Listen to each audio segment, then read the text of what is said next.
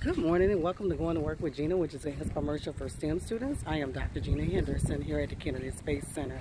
STEM students, this morning I want to talk to you about why is education still a commodity? Why is education still a commodity? And I believe education is still a commodity because it adds possibilities. The other day, Jacksonville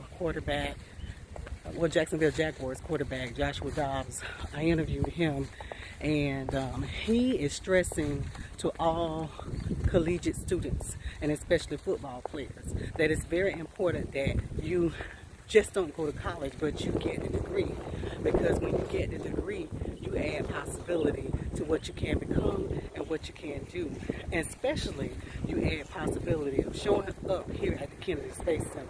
See, it's one thing to dream, but it's another thing to always to be able to set the motion to capture the dream.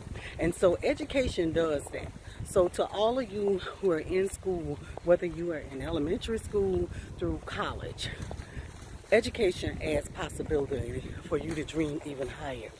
And when you go and access a higher education, you know, sometimes it adds, or it will add, those possibilities and those things that you never thought you could ever dream of.